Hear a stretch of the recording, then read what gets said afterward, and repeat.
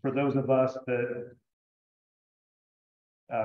care about him, I guess I should say, luckily he transitioned a bit more out of the underground mining from day to day. He's now a consultant that does roof control and ventilation to make the mine safer for current miners. My mother is retired. She's a retired math teacher. I think it was Mary Beth a few weeks ago that might have mentioned it's really difficult to go to school with a place where your mom teaches, and she is not wrong. I'll take that a step further. I actually had mom in class for 2.5 years, so that was quite interesting. Teenage Russell was not happy about that. Adult Russell actually appreciates it and enjoyed the time. It was some good stories, got some funny stories for a later date. I graduated with about 70-ish students, so it was a very small school. What the small school lacked in resources to provide to the students, it actually made up for, I feel, and that you could really plug yourself into any kind of extracurricular activity you chose. So, I was senior class president, I was on the football team, Lauriers, right? Homecoming court, actually had a fairly large role in a couple of school plays at the drama club. So very small school. Unfortunately, after those glory days, the NFL wasn't really looking for 5'9" offensive linemen.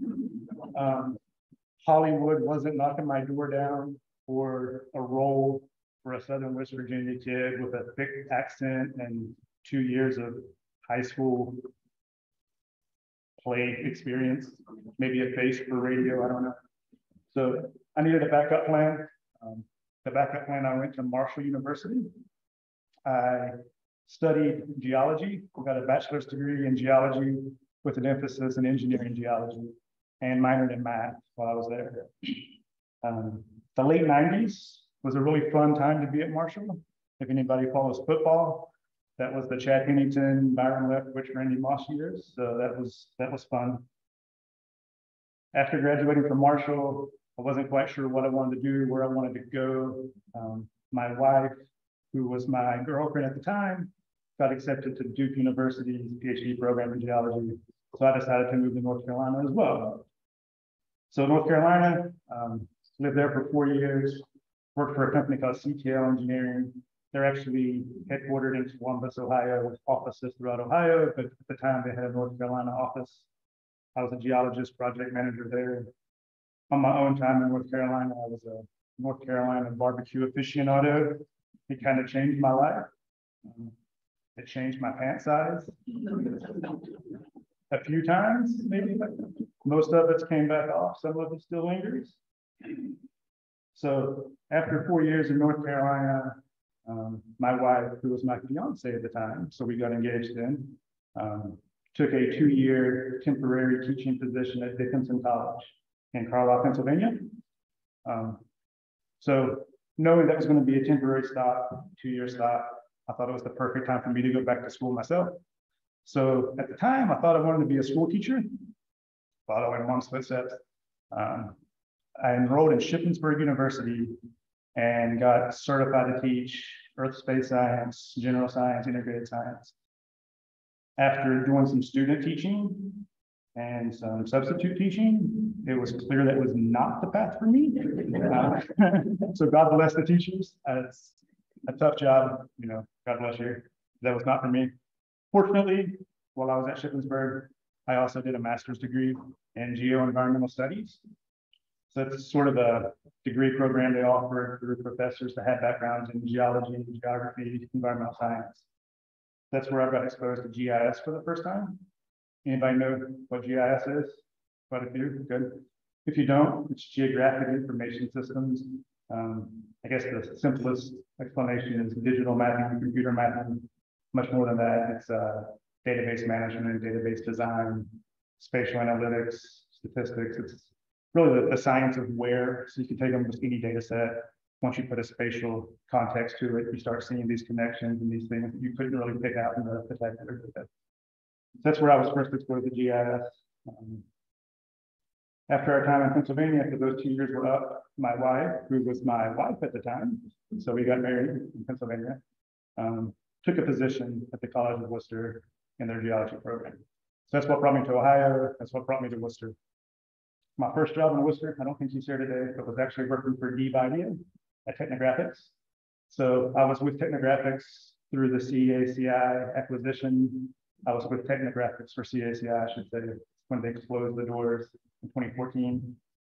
So there's not a lot that I'm more sure of than the Tuesday that CACI closed had to be the highest grossing, highest sales day ever for Leroy's.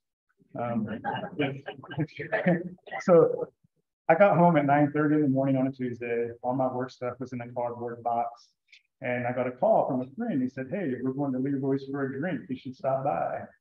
So I had two thoughts. My first was it's 9:30 in the morning. And my second was, well, my schedule kind of cleared itself. So I stopped by and I walked in and literally there were people eating pancakes and drinking a Yingling. And I kid you not, 70 coworkers showed up. I left at 7 p.m. and the place was still packed. So, you know, it's tough for CACI employees. It was quite the victory for Leroy's, I suppose. So after CACI closed, I bounced around for a bit. I worked for a year or two associates in North Canton, Ohio, civil engineering firm doing GIS for oil and gas after the Marcellus and Utica shale hit. I was there for a year. I worked for 2 years for Lorraine Medina Rural Electric in Wellington, Ohio, doing GIS still, updating their maps that hadn't been updated in probably 10 years. Enjoyed that job, actually wasn't looking for another job, but then the GIS director position for Wayne County, which happens to be in the auditor's office, became available. And given my interest, I didn't mention, but my master's research was doing regression analysis and statistical modeling for house prices. So given my interest in that, my interest in geology, or GIS rather, it seemed like, and this was a mile from my house instead of an hour down the road, you know, you had to apply for this job. So I applied, I interviewed, I did not get the job. So, all right, back to the job that I was enjoying. 6 months later, the position came open again. So I applied a second time, interviewed a second time, and got the job a second time. So I've been there for going on 7 years now. The most visible thing I guess I do at the auditor's office is the website. So I work with the company that provides the website for the data management, but then the mapping portion of it, we do 100% in-house. I do that myself and update that nightly. That's the most visible thing. That website shockingly gets about 15,000 hits a day with about 2,000 different users each day hits that website. So it's by far the most visible thing. Beyond that, do some application, make some apps for our users and appraisers to use in-house and in the field. Do some statistical analysis, analytics. Outside of the auditor's office, my department does a lot of GIS work for the county. So we do the data for 911 dispatch. So not the work off of the county's dispatch. We do work for EMA, the engineer's office, soil and water, building codes, the planning department. So several departments throughout the county. So it's an interesting job, challenging. I find it fun, but it's worthwhile. And I think I'll be there for a while. Stop bouncing around so much. I'm going to get a reputation. So for fun, outside of work, what I like to do, I like to go do woodworking. It's rewarding for me to make something with your hands and, you know, visualize it and then see it, you know, in person. For the same reason, home improvement projects I enjoy. We remodeled our house top to bottom when we bought it. I put together a 1 year schedule and promptly knocked that out in 5 years. So it was good. It was good. We enjoy hiking and camping. Next month, we're going on a 2-week road trip up through Acadia in Maine and the White Mountains in New Hampshire, Vermont. So we like to hike and camp. I like to read, brew my own beer. We've actually got 4 taps in our basement. So ironically, I drink less now than when I did not have 4 taps in my basement, which you can just go get a little bit. So that's fun. We went further down the bourbon rabbit hole than I ever anticipated. So we probably got 50 or 60 bottles of bourbon at the house. Also, don't drink that often, but when I do, we have quite the selection, more so than most bars in town. Yeah, so that's me in a nutshell. Thank you for accepting me in the Rotary, and I look forward to meeting each of you over the coming weeks and months. Thank you.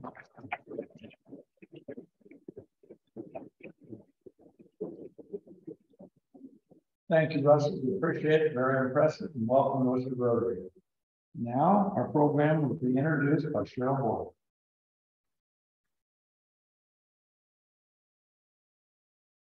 Good afternoon. Brian Ritchie is the president of Wooster Youth Baseball. He's responsible for Wayne County's Little League chapter, as well as other baseball programs such as T-ball and fall ball and the Wooster Community All-Star Tournament teams. He is a longtime youth sports coach who believes in building youth of character over wins and losses. In addition to baseball, he also coaches AAU basketball with the Buckeye Blast organization. Throughout his life, Brian has held community service as a core value. He is a member of Wooster Kiwanis, past president of St. Mary's Parish Council, travels across the United States and Canada as a national speaker for Kiwanis Key Leader Program. Also, he is a longtime advocate for Ronald McDonald House Charities. Professionally, Brian serves as a senior IT leader at Union Home Mortgage. He's responsible for a wide portfolio of software applications that help the community or the company process mortgages for their customers. Previously, he has led IT for Grange Insurance, Western Reserve Group, and Westfield Insurance. He resides in Worcester and is happily devoted to his 3 children, Jack, 17, Brooke, 14, and Alex, 12. In his spare time, I don't know if he has any spare time, but he enjoys a variety of outdoor sports, traveling the United States, and cheers on the Ohio State Buckeyes. Please welcome Brian.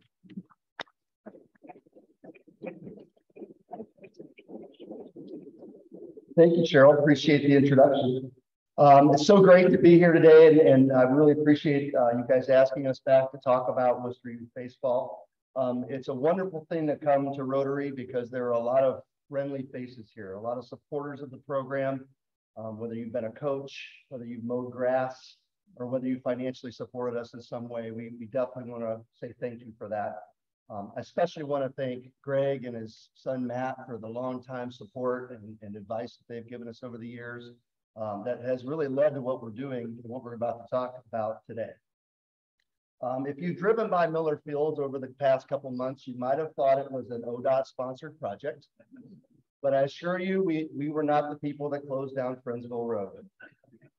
Instead, we are working on changing and renovating the fields at Miller. And as you probably have noticed as you've driven by, 2/3 of that project are nearly complete. And so I'm going to talk today about what we have finished so far and what the plan is for the upcoming year. So to date, we've finished one of our fields, the one that's known as Denton Fuller. That was finished last fall and has served this summer as our primary field while the other renovations are going on. That field had games played on it for 6 days a week, all throughout the spring and summer. And then in addition to that, we also tried to find places all around the city of Worcester to support the fields that we didn't have to play. But Denton Fuller has been a great addition with its renovation, and everyone's really enjoying the all dirt field. At this point, we're in the progress of finishing what has traditionally been known as North and South Miller. I'm going to talk about those in a moment. We're also in the process of working with the city to get our architectural plans done for the concession stand and our equipment building. And we are now starting our phase 3 and 4 fundraising to work on what is known as the practice field, as well as the light replacement that we need to do at Miller. So going back to North and South, these fields are very close to being done. We've completed the excavation, the drainage, and the fencing for those fields. A lot of that work and funding for that was done by 2 large donations by the Ralph and Grace Jones Foundation, as well as with Scheffler Group. Those 2 groups were the primary groups responsible for making sure that those fields become a reality. And we are very close as we're getting to the middle of August, and the temperatures are starting to move down where we can actually grow the grass. We decided not to grow grass in the middle of July because if you live in Ohio long enough, you know nobody's grass lives during that time of the year. So that's about to occur here in September, getting both the grass and the infield set. And then all that will be left for those two fields before next spring is to fund and implement the dugouts as well as the bleachers for those fields. And we're looking for groups like Rotary or anybody else that would like to help us maybe figure out how to fund these. Next project we're right in the middle of getting started is the concession stand. This building will be a 24 by 50 building. It has expanded bathrooms and ADA access, which the old building did not have. This is also made possible by a major donation, this time by the Noble Foundation, that has made this a possibility to get this done this fall. As part of this, we are going to be renovating the whole inside. You know, if you have ever been to Miller Field and walked into that concession stand, you could tell it was built in the 70s or the 60s because all the equipment's about that old too. But with the renovation, we're able to replace all that equipment, get everything brand new, and it'll make for a really great experience, including a nice pavilion for the families that come to watch the games and get under shade when it's a hot day. That project's scheduled to complete by the end of November.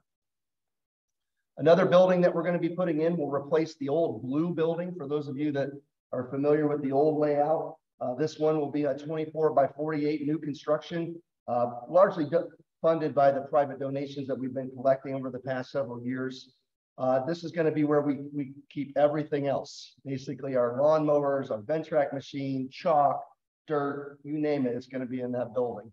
And so that's going to be a key part of the renovation so that we actually can have everything under cover and then be able to keep the fields maintained with all that equipment and storage. While all of that's going on this fall, we now have to turn our attention on the board to start figuring out how we're going to take care of the remainder of the complex. And so the phase 3 of this project is to move on to the 4th and final field, the one that's historically been known as the practice field. Traditionally, this field's been used by our T-ball and coach pitch players, so the littlest of the little. And so the goal for this phase 3 is to expand that field so that it can take care of not only the little guys and gals, but also our 10U players, so that it'll take care of everybody from 4 to 10 years old with that expansion. The only groups that won't be able to play on that field is our older majors players, our 11 to 12-year-olds, because they would hit it out of the fence probably every time they swung the bat at the size of the field. But the majority of our people that are in the program, though, will be able to take advantage of this once that phase is complete. And the other real benefit of this particular phase is we're going to be adding another storage building as well as a pavilion on that end of the complex, because there are a lot of people that are down on that end and they have to walk all the way down to the other side of the field or the complex to go pick up a rake or get a bag of chalk or whatever it is that they might need to do. But by putting that building down there and it gives some shade for the folks that are watching their little tykes play baseball, we're going to make sure that that is taken care of as well for those families. And then the 4th and final phase of the project is to replace the field lights. Prior to the renovation, we had 3 separate fields that had field lights. All of those lighting systems were past their age and needed to be retired. We are keeping our hands crossed and our fingers crossed and our hands held that our Denton Fuller lights remain, because they're still there and they haven't blown up on us yet. But the other 2 fields, they really needed to be replaced. And so we ended up taking those down as part of the renovations. And so we need to start raising funds to replace those so we can have night baseball when tournaments and fall baseball come around. So to date, we've been able to raise with both pledges and donations close to $500,000. Total expenses, if we do everything, would be around $773,000. So we made a pretty good dent.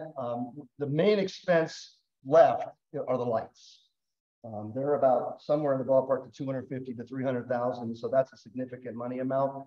We'll implement those as we make the money. So when we get enough to do the first field, we'll do it. And then we'll just keep working our way around until we complete the project. But all in all, we are super excited about the future of youth baseball here in Worcester. With the work that's been done and the support that we've gotten from the community, these fields should be able to serve the youth of Worcester for at least the next 30 to 40 years. And then we're really excited about that progress. So thank you in advance for everything that you've done to help us move forward with that. And if you have any interest in helping out with the remaining phases or any other aspect of the program, feel free to reach out and we'll be happy to get you in touch with the right people. So with that, I'll open it up to questions.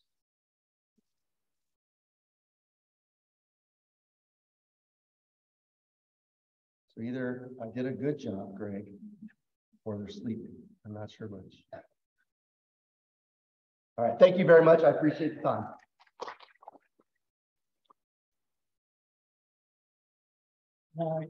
I spent my whole youth in those fields, and then most of my adult life, I got recruited as a coach while I was still in college in 1970. And didn't get out of there until 2004. So I coached the Wooster class team for 34 years. And then Brian came along, and he's done a great job. And it's a big challenge. It's one of the few youth baseball programs in the country that isn't run by the city. It's run by a separate 501c3. Now, cities don't have to do that. They run a lot of other programs, but Worcester Youth Baseball has been quite a success story over the years. And my father-in-law supported it, obviously. And when my mother-in-law died in 1997, she donated the money for the lights that are currently there. So it's time, definitely time for them to go. So Brian, in appreciation for your being present and talking to us today, I'll present you with a rendition of the Rotary Wheel with a 4-way test on back, made locally by the students at the Roads Network. Thank you very much. You. Appreciate it.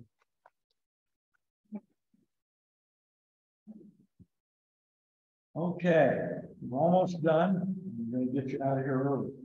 Now, next week, as I mentioned, we have the district governor coming, Michelle Charles. The board will be meeting with her at 11, and then she will be a greeter, and then she will present the program.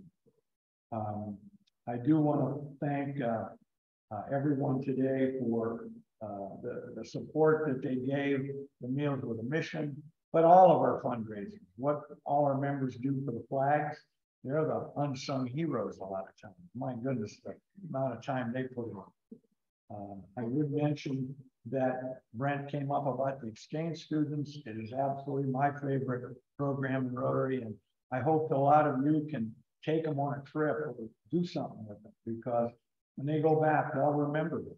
And so please, if you can take them with you or include them in an event, it's well worth your time. The board, we have our board meeting this Wednesday at the Worcester Country Club. So have a great week. Stand adjourned.